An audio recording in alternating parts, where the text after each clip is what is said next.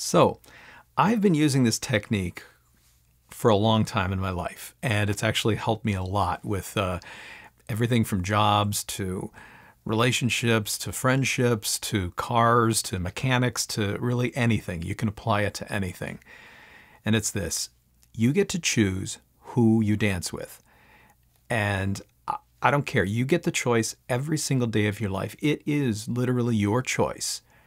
In people and with things and situations, you get to choose who you dance with in life. Now, if that's even the least bit kind of interesting to you, stick around. There's more to it. I'm Michael Kowal, and welcome to my world.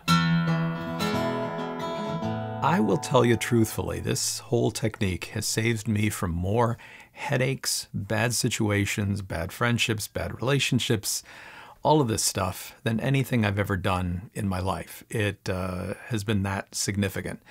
And I've gotten it to the point now that it's kind of baked into my head already, so I don't have to consciously think about it. But it all came about when I found myself in a lot of bad situations. And like I'm sure all of us get into these, right? And you sit there in the middle of it and you kind of figure, how did I get here, right? Well, you end up realizing that you chose to be there. You chose this situation and you do it every time. And I had to figure out a way out of this, how to stop it, right? And I ended up figuring it out using this one thing called slam dancing. Now, slam dancing, in case you're not familiar with what that is, it's actually the same as moshing. And it's the rushing up towards a stage of a concert or in a club, whatever it is, and everybody's just like full of energy and they're just smacking and smashing into each other. And it all started, at least for me, back in the early 80s, is where I first kind of like saw that for the first time. And I want to say it was probably the Sex Pistols or something like that, but you would see people just rush up to the stage and they, did photos, videos, all this stuff of just like people just mashing into each other, right? And they were having a great time. I would not. That just wasn't something that I would want to opt into. And it's kind of funny at the time because I just didn't quite get it. It was okay. It was cool. They could do whatever they want, but it wasn't exactly for me. But being the curious person, I always kind of was wondering, why would somebody opt into that? I just never kind of got that, but they did. So, again, it just kind of like that concept settled into my brain and kind of like always working back there going, why would they want to do that, right? Welcome to the inside of my brain. It just is full of stuff like that. And so then, I don't know, probably a couple of years later, and to be honest, I can't remember the exact circumstance of how this whole technique kind of came together. But I'm pretty certain it was around this one job that I had at the time. And it was not a pleasant place to work. It was not a lot of great people to work with or anything. It was just really bad. And one of the things I did was pretty good. I kind of like stopped at one point and I pulled myself out of the whole circumstances, right? As I was thinking about this, and I stopped being involved in the anger and all of this stuff and frustration on my part. And when I finally came up above that and started looking at everything, I started looking at the people and the job and everything, and I started realizing, oh, that's just who they are. This is just how they operate in life. This is what's going to continue happening. And that's when the whole thing of slam dancing popped in, because it was exactly like that. I mean, they were like that. I mean, just constantly banging into each other and all of this. And I go, oh, I don't want to opt into that. That's my choice to be here, but it's also my choice to not be here. And I equated it back to the dancing. And it was kind of like at the time I realized, oh, I like to waltz, right? So I like to just, 1, 2, 3, 1, 2, 3, very easy, rhythmic. It's all fun and everything, right? And then I go, but they want to slam dance. So can I imagine myself kind of like with my arms around them, just trying to do my thing and they're doing theirs? It would not end well, right? It's not going to happen. So that's where I first came up with the concept. And then it was hilarious because I sat there and I asked myself, well, do I want to continue with this dance? And the answer, of course, was, oh, hell no. Not in a million years.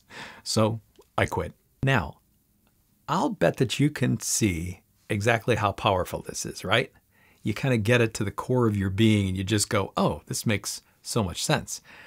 And it did to me too at the time. And it was funny because when I first came up with the technique, this whole concept of it, I just applied it to everything in my life. You know, it's like having a kid with a new toy or a kid with a new hammer. You just want to bang everything with it.